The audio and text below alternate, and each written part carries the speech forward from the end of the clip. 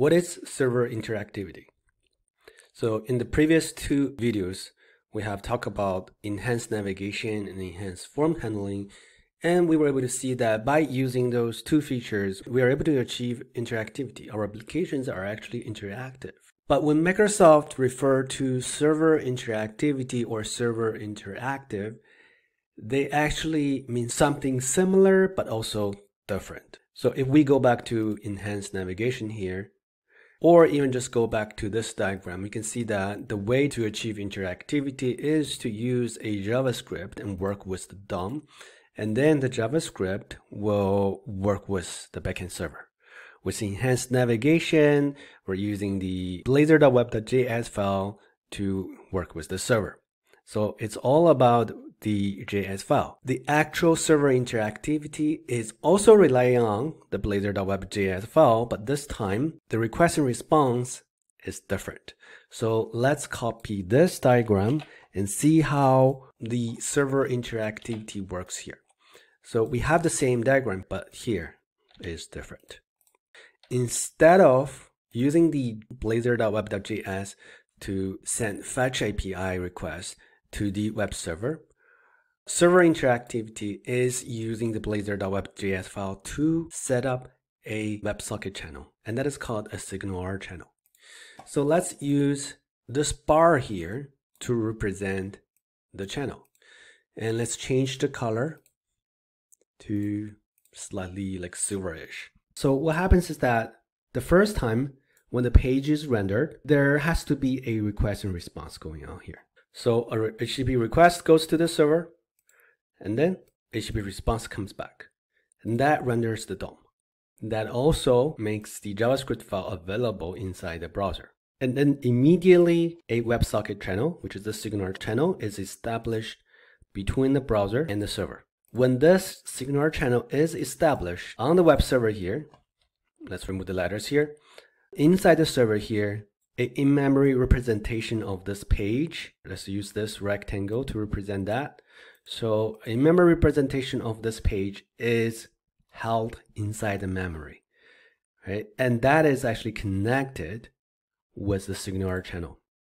So therefore, when the user interacts with the DOM and when the blazor.web.js captures that interaction, messages, in this case is like actually binary messages, will be sent inside the SignalR channel, right? Like this.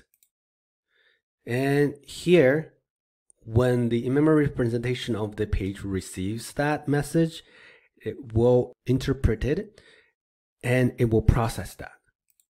And when the process is finished, binary message will come back through the channel and captured by the blazor.web.js file. Now, this JS file will interpret the binary message, and then it will patch the DOM.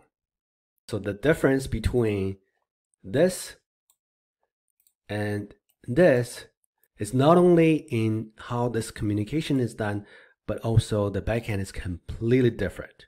Right here, this is still a request and response model. The web server doesn't hold anything in memory. Every time a response comes, it will load objects into the memory and do the processing, and then request comes back and everything will go out of memory.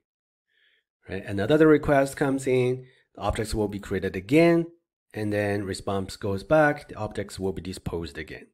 Here, everything is held in memory.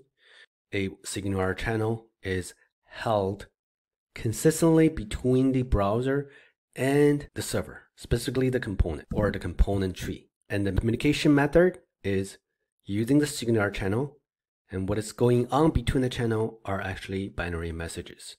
So the communication is pretty fast, and the messages are made in a way that they are very efficient, very minimal, so therefore the performance is not bad.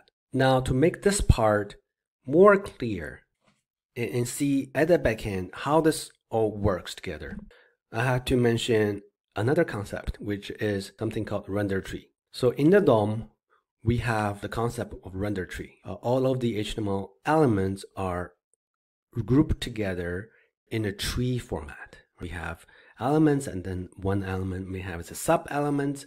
So it looks like a tree. In the backend, when the in-memory representation of this page is held inside the memory, there is also a render tree that is held in the memory. In fact, there are two render trees. Let me use this diagram to represent the render tree. Let's say I use this component to represent this component. And this component actually has two subcomponents, or in other words, two child components. And this is a tree. So this render tree, it needs to be rendered inside the DOM eventually. But currently it's held in the memory. And this is what we call the previous render tree. And this previous tree is held in the memory. So after the user interact with the DOM, and then the blazor.web.js send a message to the component here, the component inside the memory process the request, and then it will generate another copy of the tree, which is a new copy. And the new copy of the render tree represents new information. So this is called new tree. Right? In this new tree, perhaps some information in the child components are updated, or perhaps another component is loaded like this. Now, Blazor is going to compare between these two render trees, and it will see the difference. In this case, obviously, there's an additional component added to the tree.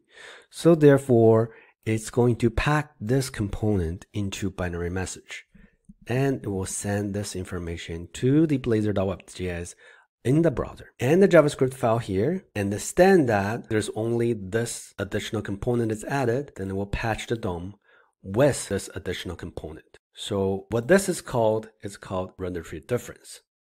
And that render tree difference is understood by the blazor.web.js, and the JS file updates the DOM. The user sees the difference now.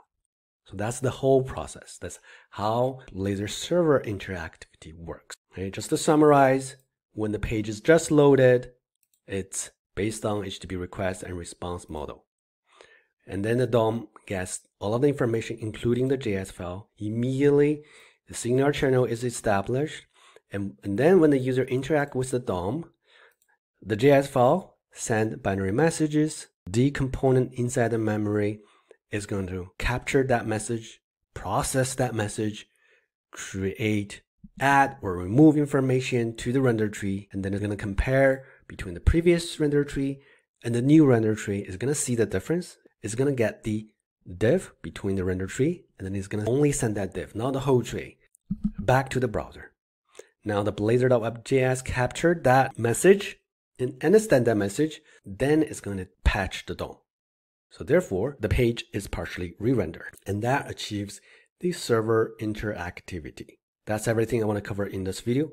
And in the next video, we're going to see how to actually enable server interactivity and how to use server interactivity to do a lot of things.